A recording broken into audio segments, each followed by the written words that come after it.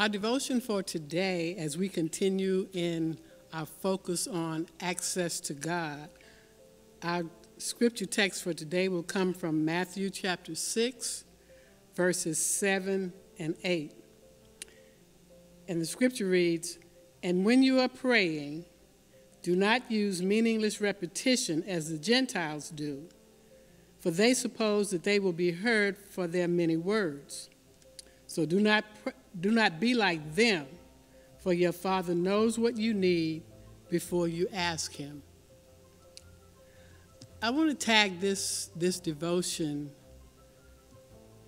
how to get a prayer through. This particular text comes from the Sermon on the Mount that's recorded in Matthew's Gospel, chapters 5 through 7. And our verse for today focuses more on how to get a prayer through. Jesus is addressing some of the misconceptions of how to get a prayer through. And he bases this on what the people have seen and what they've heard.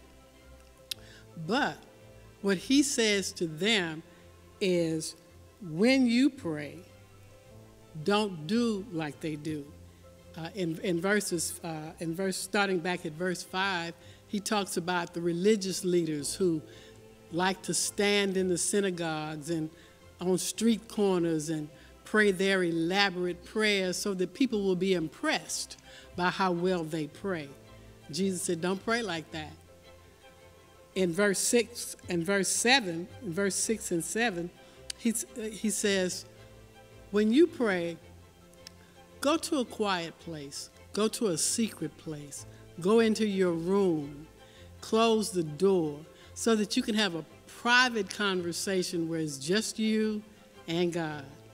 So what he's saying there is that in our relationship with God, our conversations should not be for public consumption. Even if you're praying, say in a prayer meeting, your conversation should not be for the audience. Your conversation is with God. So he said, go to a quiet place, a place alone where you can be alone with God and talk to him. He mentions the Gentiles in verse 7. He says, and when you pray, do not use meaningless repetition as the Gentiles do, for they suppose that they will be heard for their many words.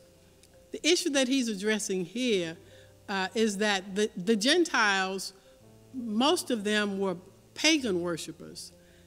They prayed to gods that were not really gods. They prayed to gods that were made of wood or stone, who had eyes that could not see, who had ears that could not hear, and who were absolutely powerless to respond to their prayers.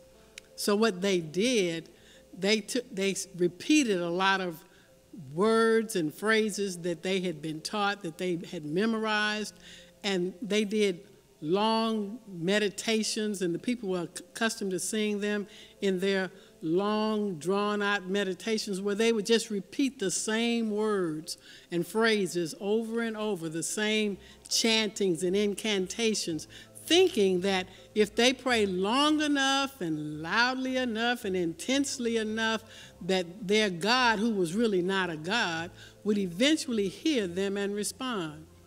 But Jesus reminds us that he has given, through our faith in him, he has given us access to our Father who is in heaven. So, and he reminds us that we pray to the true and living God, and so we don't have to do that. We don't have to try to impress God with our prayers. We don't have to impress God with our repetitious words. We don't have to spend hours and hours repeating the same things over and over again, because we have a God who inclines his ear to the voice of our supplications. And so what Jesus says, don't do that. I'm reminded of a song that the Faith Kids Choir used to sing, God hears me when I pray.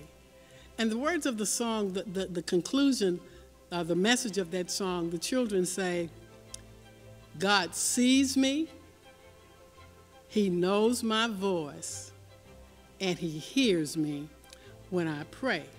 Now, if you think about it, when children pray, they don't use a lot of elaborate phrases. They don't use a lot of big words. The only memorized things that I guess you could say that the children use when they pray, they always start their prayer off with, will you bow your heads and close your eyes? And then they say, Lord, I just want to thank you for all of the things that you do for us and how well you take care of us.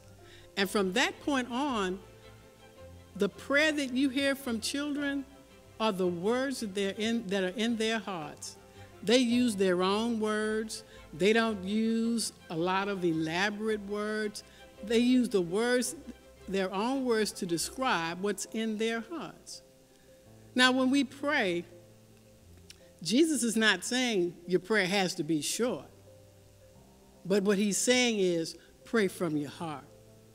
Just as our children do, they pray directly from their hearts, sharing with God those things that they want to pray about. Let me give an illustration. You remember when Peter was walking on the water to meet Jesus? And he got distracted by the winds and the waves. Peter got a prayer through in 3 words. Lord, save me. And the Bible says that Jesus reached forth his hand, lifted Peter out of the water, and they walked back to the boat together. Can you imagine how that scene would have been played out so differently if Peter had started his prayer off by reciting all of the scriptures that he knew about God's control over the winds and the waves? Glub, glub, glub. But instead, he prayed, Lord, save me. And that's what Jesus is saying.